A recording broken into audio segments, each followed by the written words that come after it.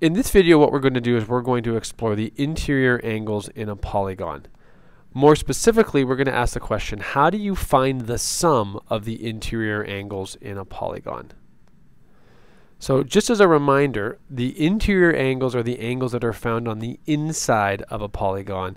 And another piece of background information that we're going to need to use is that the sum of the interior angles for any triangle is 180 degrees. So what we're going to do is we're going to focus on finding the sum of the interior angles for a this six-sided polygon, or in other words, a hexagon. So the first thing I'm going to do is I'm actually going to draw the interior angles. And so there's one here, and then there's one here, one here, one here, one here, and one here. So we have 6 interior angles. Now in this case, this looks to be a regular hexagon where all the sides and all the angles are the same, but this strategy will also work for non-regular polygons. So we're going to actually look at 2 different strategies, and both of these strategies involve dividing the shape up into triangles.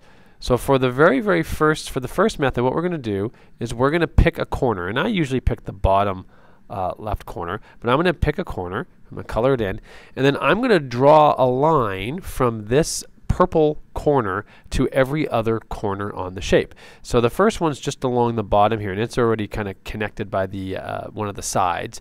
So I'm not going to draw that one, but now I'm going to draw out. There's one. Now I'll draw up to the top here. There's 2.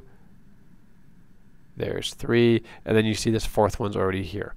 So what I've done really now is I've divided my hexagon into 1, 2, 3, 4 different triangles.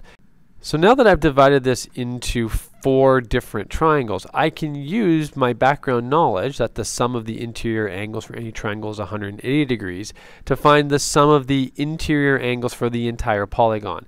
And so what I really have here is I have 180 degrees inside this triangle, 180 degrees in this triangle, 180 in this triangle, and 180 in this triangle. Or in other words, 4 times 180. So I'm going to do that right here. I'm going to say 4 times 180, and that is equal to 720 degrees. So what I get here is that the sum of the angles in this regular, in this case, regular hexagon is 720 degrees. Now, this is a pattern that actually works for all polygons.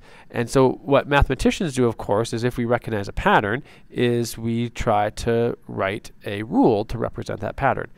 And in this case, the rule that we are going to talk about is, the formula is to find the sum of the angles that is equal to n minus 2 times 180. So let's talk about this n minus 2 piece. The n represents the number of sides that there are in the polygon that we're looking at. So in this case, it was 6. The minus 2 comes from when we take the number of sides and we change it into the number of triangles. And so you'll see here for our 6-sided hexagon, we actually made 1, 2, 3, 4 triangles. And that pattern actually works for all polygons. And so if we just actually plug in this formula, we'll actually see that we can say, well, S equals 6 minus 2 times 180. Remember, the 6 came from that it's a hexagon, which equals 4 times 180, which then, as we just worked out above, is 720 degrees. So that's one strategy that we can use to find the sum of the interior angles in a polygon. Another strategy that we can use focuses on using triangles again, but it's done a little bit differently. In this case, we're just going to pick a dot in the middle of the shape. And it doesn't have to be the very middle. It can be actually in some weird spot. I'll make mine up here. And just like we did in the previous strategy, we're going to draw a line from each corner, or from that dot to each corner. And notice I don't have to do this perfectly. I'm just doing this kind of rough. Right, there we go. And last one. Okay, and so once again, in this case here, we've divided this up into 1, 2, 3, 4, 5, 6 triangles. And we know, once again, that the sum of the angles for each triangle is 180 degrees. So what we can do is we can say, okay, well, I want to know what the sum is. So it's going to be, I have 6 triangles. Each triangle is 180 degrees. And that is a total of 1,080.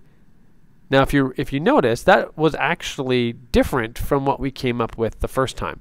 The first time, we came up with a total of 720 degrees. So you might be asking yourself, well, wait a second, you said there are 2 ways. Why are they giving different answers? Well, it has to do with how we divided this up into triangles. If we just look at triangle 1 here, triangle 1 has 1, 2, 3 angles.